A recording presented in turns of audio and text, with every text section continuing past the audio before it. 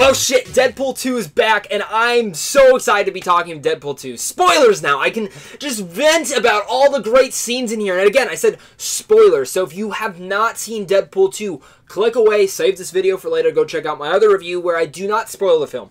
This one, I'm going to get into all the things that I've been wanting to talk about since the film came out that I haven't been able to. So, let's get straight into it. Again, spoiler warning. Deadpool 2, yeah, holy shit, they killed Vanessa in the beginning. And holy shit, those opening credits. Those opening credits were great. I mean, it was like making fun of, like, did you seriously just cut to the credits after one of the main characters from the first film died?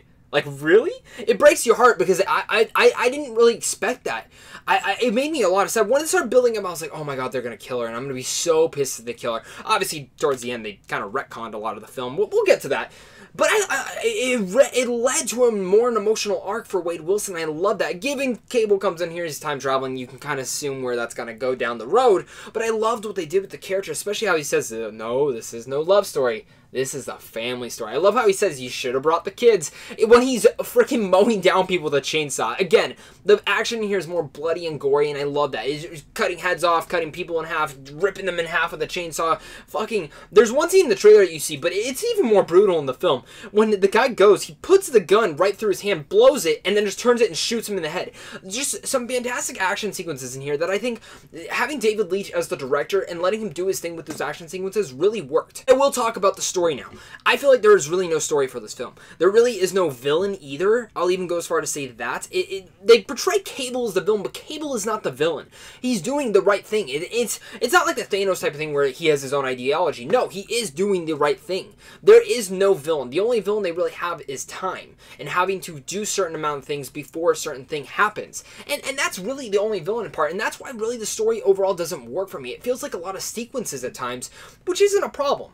But they marketed this in the trailer, X-Force. And I said in a prediction video, that X-Force team is either going to die right falling from the plane, or they are going to die in some hilarious ways on the ground. And I was right. They killed off the whole team except Domino. And wow. That was one of the funniest scenes. Every time I think about it, I start laughing my ass off. Peter trying to save the acid throwing up guy Pennywise and doesn't work and just gets on him. He dies. And Domino's the lucky one. She's like, where are all you guys at? And it's just Wade's funny because he's like, oh my god, everyone's dying. And Shatterstar dies. Freaking the Vanisher. They don't even show the trailer. Who is the Vanisher? It's Brad fucking Pitt. What a great moment. I remember when that scene happens and he gets electrocuted. I was like, Is that Brad Pitt? No, that could not have been Brad Pitt. Oh my god, it is Brad Pitt. Great sequence in there. It was great, because I know there was rumors that he was going to be Cable. Maybe this is their way of getting him in here. Hey, you want to be in Deadpool 2 for a second? Hey, play the Vanisher. You don't even have to show anything. You just got to have a shocked reaction. Great. And when I say shocked reaction, I do mean shocked reaction. If we're talking about cameos and style, let's talk about it. I mean, Brad Pitt's in here. The original, the X-Men First Class characters are in here, and that was great. When Deadpool's like, you know, can't they give us some budget for the money? And right behind him, you see, I think it was Quicksilver, Cyclops, Xavier, and I might have been wrong. I think there was one other character in there, but it went so fast. But they just closed the door behind him. It was so funny. It was like a blink and miss it type of situation, and I loved seeing that the second time around. I'll even go as far to say I loved the end credit scene. Now, we didn't get any Logan. We didn't get Hugh Jackman. You know, they made some jokes. They did. We did get somewhat of a cameo with him. And I think this is the best end credit scene. I mean, this is the one thing that I think a lot of people want to hear about is what is the end credit scene? There's two. So it starts off, and obviously Cable does use his last thing to save Wade at the end of the film because Wade sacrificed himself for this little kid. Who, the kid's brilliant, by the way. I love the kid. He was great in Hunt for the Wilder People, and he was great in here, too. And, of course, we also get Juggernaut in here, which is great. But we'll get back to that in a second. I want to talk about this end credit scene. The end credit scene is, you know, we see Wade, and Negasonic Teenage Warhead fixes the time machine for him. And when it went, I was like, oh, okay, maybe it ends, and I was like, okay, maybe we're just going to... And nope. It starts up again, and holy shit. Goes back, saves Vanessa. Makes my heart happy. Goes back, says Peter, just Peter. He's like, walk away, Peter. Walk away. Just walk away. He doesn't even save everyone else. He just saves Peter. I will say I was a little bit disappointed that Terry Crews didn't get more stuff to do. But still, it was funny that he saves Peter. Then he goes back a step further to X-Men Origins Wolverine. And we see the ugly-ass Deadpool with the mouth shut. And we see Hugh Jackman go, wait, is that you? boom, dead. Just dead. Just dies on the ground. And Deadpool walks in, he's like, oh, hey, Wolvie. Great.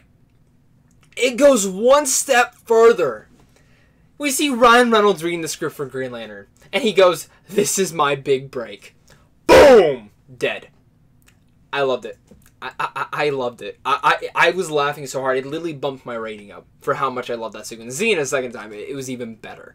I loved that sequence. And I heard there was actually a sequence that they actually filmed with him killing baby Hitler that they had to get rid of because it was so gruesome. To be honest, I want to see this. I know it sounds a little fucked up, but I do want to see it because I hope it's a deleted scene. It has to be. It sounds so wild and gruesome, but they actually filmed it, so I want to see this. It's a little too gruesome, but I gotta see it. Yeah, that's the end credit scene. It's the best end credit scene I've ever seen in a film. Nothing will ever top it. But going back, I do want to talk about Juggernaut being in this film. I know there's some people had some theories that he was going to be in here, but Colossus, this is the reason I actually appreciate Colossus more in this film. His action sequence with Juggernaut really worked. And, I mean, even though the CGI was totally off on Juggernaut, you can totally tell. It was very off-putting, especially coming off like seeing Avengers Infinity War and seeing how good Thanos looked.